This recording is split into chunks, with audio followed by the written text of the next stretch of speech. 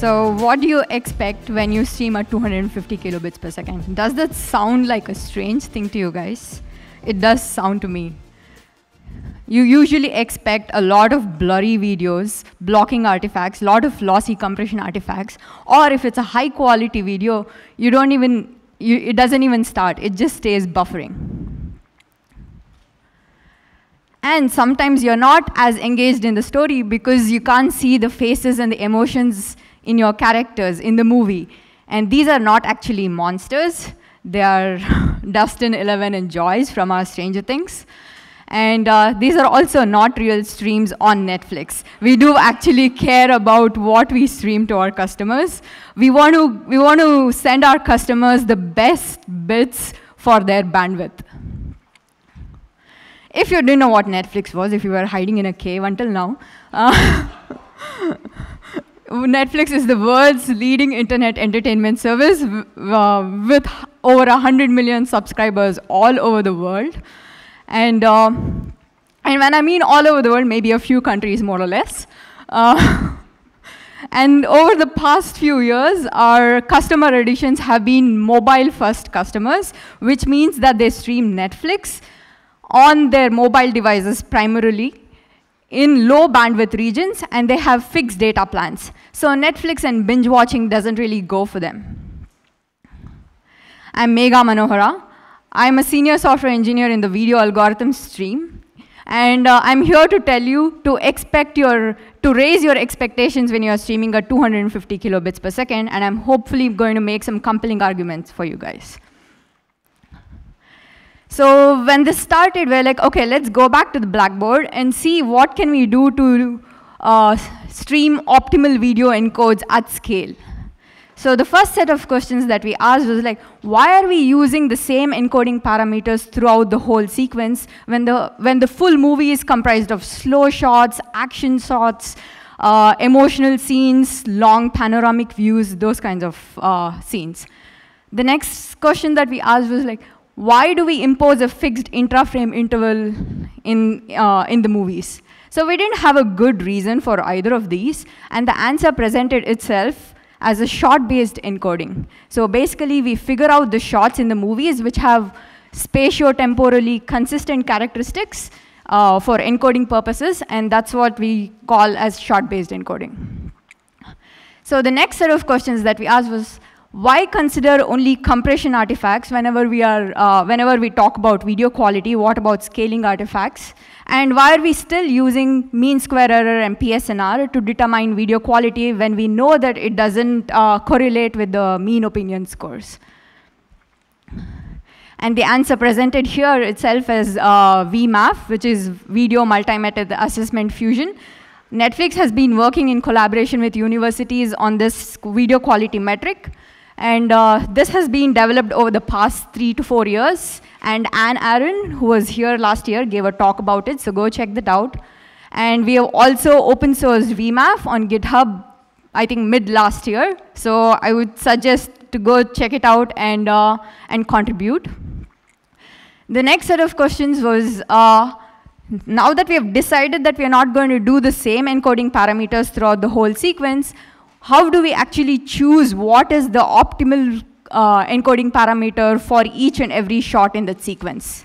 And once we do that, how do we obtain the convex hull of all the optimal encodes? So the answer presented here was Dynamic Optimizer. This is the framework that we have worked on for the past couple of years, and I'm going to talk about it a little more. So what is a Dynamic Optimizer framework? In its exhaustive presentation, what you can do is, given M shots and NQP values in your codec, you can encode each shot with respect to each QP value, and then you have, so the encoding parameter for this presentation is the quantization parameter, and for VP9 you have 63 QPs. The number of pre-encodes, that's the name we called it. The number of pre-encodes is basically the number of QPs times the number of shots. So you have a full matrix of pre-encodes here. Now you add in resolutions. So for VP9, we have 63 QPs, and we have decided on 7 different resolutions for our mobile customers. And the number of pre-encodes now increased by a factor of the number of resolutions. So that's 441 times the number of shots that you have. And you can see that the scale is getting bigger and bigger here. What do you do with all those pre-encodes? You basically find out a convex hull of the optimal encodes. So basically on the x-axis, you have a bitrate on the x-axis and distortion on the y-axis. For the distortion, you have to actually decide what scale you want to place everything together. So you can actually keep everything at the encodes, calculate the distortion at the encode scale and place it all together. Or you can actually scale everything back to the source resolution and then calculate the RD curve. It depends on your application here.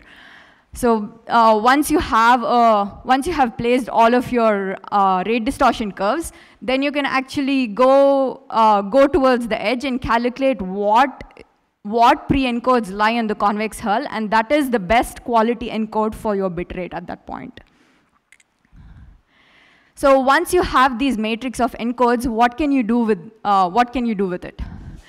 You can answer questions like, what's the fixed QP encode given a bitrate X? Which one is the one that gets closest to bitrate X? What's the highest average quality encode that gets close to bitrate Y? And what's the difference in quality at bitrate X? The other kinds of question that you can answer is, what's the fixed QP encode that you're looking for, which will give you a quality Y on average? What's the lowest average bitrate encode with the same quality Y? And what's the difference in bitrate at this quality? So these are the kinds of questions that you can answer. If you didn't realize from the previous graph, you can actually have multiple optimal paths to achieve your quality or to achieve your bitrate. And if you look at this graph, the fixed Q encode is more sparse than the dynamically optimized curve, because the dynamic optimizer has a lot more optimal paths and hence a lot more RD points. The x-axis here is bitrate and the y-axis is VMAF. And we are using VMAF to make encoding optimization decisions in our pipeline now.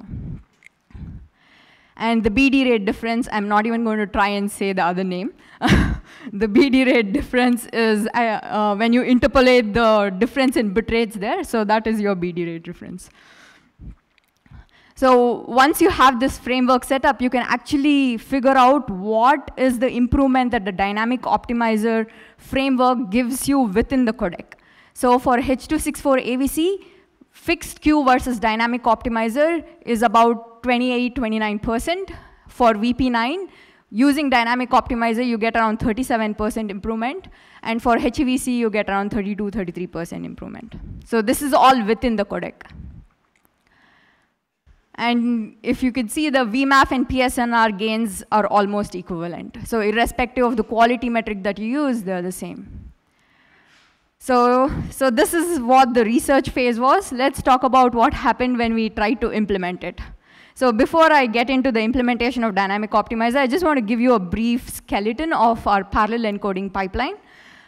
We have a source, and we chunk it into n different chunks. Each chunk gets assigned a task. A task is basically an inter-process communication that talks between our systems.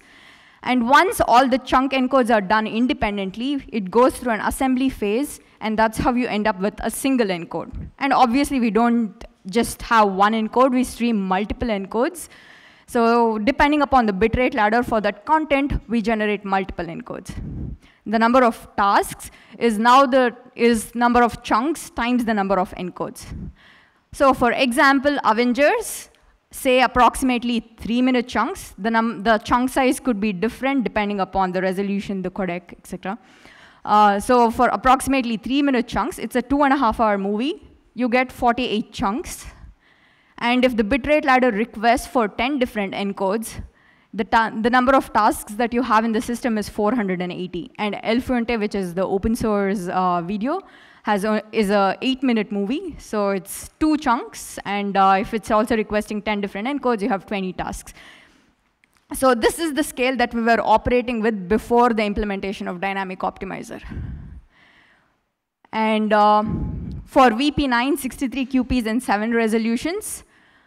The number of, and using short-based encoding, the number of tasks went from 480 to 1.2 million. And so when we started this, we didn't do any other optimization, and we just ran this, and it brought our whole system down, actually, on just 10 projects. So we're like, okay, we need to do something here. The infographic below is telling you that we are in fixed chunks versus short-based chunks. And Avengers has around 3,000 shots and 441 encodes, so you're 1.2 million right there.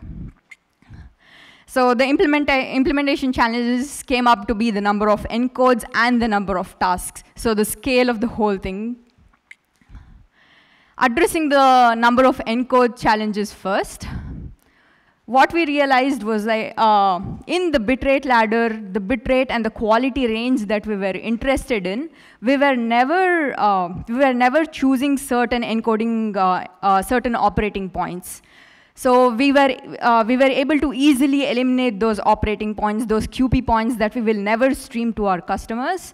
And so the challenge became to find the point of diminishing returns, basically find the subset of operating points that produce equivalent performance to the full dynamic optimizer. And we called it the constrained dynamic optimizer. So with this, we were able to reduce the number of encodes by an order of magnitude, and hence the number of tasks came down by an order of magnitude. But it was still bigger than what we were dealing with. So now tackling the problem of number of tasks, what we did was basically two things. The first one was collation, where we combined multiple shots into a single chunk, still keeping the integrity of a shot and encoding each shot independently. And we also added checkpoints after every shot. So what checkpoints help with is basically to track the progress of a shot within the chunk. So doing something like this, we were back to the original scale that we were dealing with. We still increased the number of encodes we had to do, but it was still, but the scale was back to what we were before. To tie this all together, how do we actually encode at such a large scale? We have something called an internal spot market, where we borrow unused instances from, unused compute instances from other teams who are not using them. And with this, we get a daily peak of about 12,000 instances. And checkpoints made the task spot instance ready. So for example, Avengers, sometimes a chunk usually has like 58 shots on average. And spot instance doesn't come with a guarantee of how long it's going to live. The spot instance can be taken away from under you anytime. And we have a robust system. So the task gets retried if the spot instance goes away. And say 45 out of those 58 chunks shots were done. And the spot instance goes away, and you had to retry again, and we would start from the very beginning. So we were wasting our compute resources a lot. So actually introducing checkpoints in the end was the one that tied everything together. Just giving you a slice of the scale that we're dealing with, a slice of our catalog, 100 movies. The runtime of these movies are between 2 and 3 hours. The number of shots range from 725 to 4,000. So you can see that it's different kinds of movies. And the total number of shots in this 100 movies is 200,000 shots. For H.264 AVC, total CPU time for these movies would have been 15,281 days. I don't remember what that's in years, but that's a long, but that's a lot of time. And average CPU time per movie is 132 days. So if we had only one CPU working on all of this, every movie would have taken 132 days to finish. And with the parallel encoding framework and the internal spot market, the average wall clock time per movie is 7 days. That does seem like a lot, but actually depending upon the priority of the task, the priority of the movie, they can be different. And VP9 has similar numbers, and as you can see, VP9 is around 2.5 times more expensive than H.264 AVC. So far, in the past couple of months, we have encoded around 18.5 million shots. which is worth 1.5 million CPU days. And this was in the past couple of months. All right. So what is the effect of dynamic optimizer? Let's just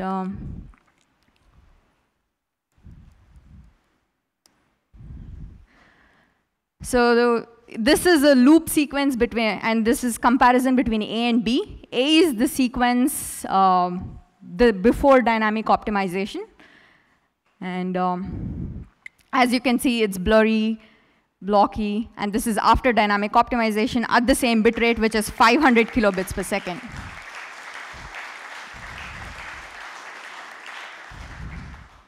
The faces are still soft, but it has, but the encoding parameters chosen for this shot was so perfect to hit the 500 kilobits per second mark at that point. I'll let you watch this one more time.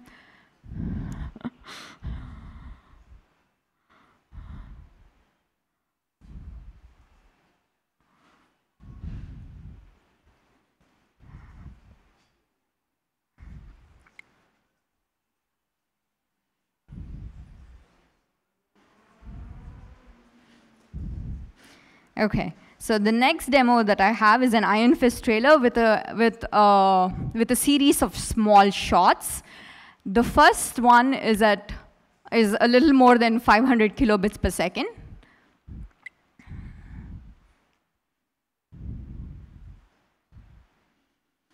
And I want you to guess the bitrate of the next one.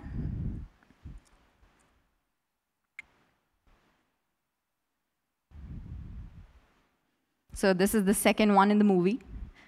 Similar perceptual quality.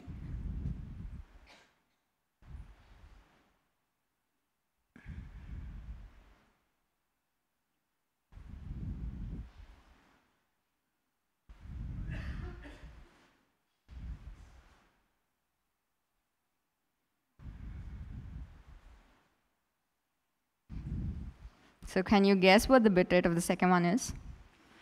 All right, you guys got it.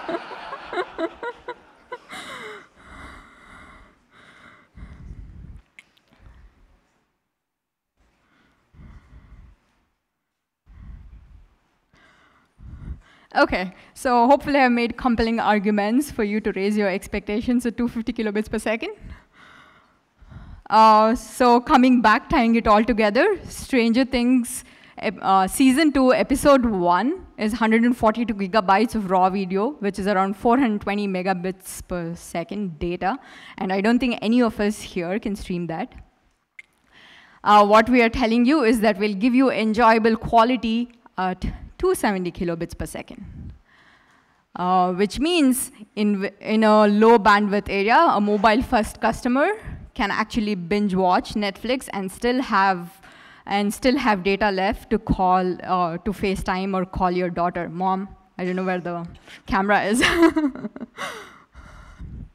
What this all means is that our customers are now, with the current implementation, are getting around 55% less bits for the same quality. So tying it all together, what's dynamic optimizations giving us? VMAF drives encoding optimization decisions in our pipeline. Dynamic optimizer framework lets you define your own custom operating points. It also helps you do joint optimization of shots.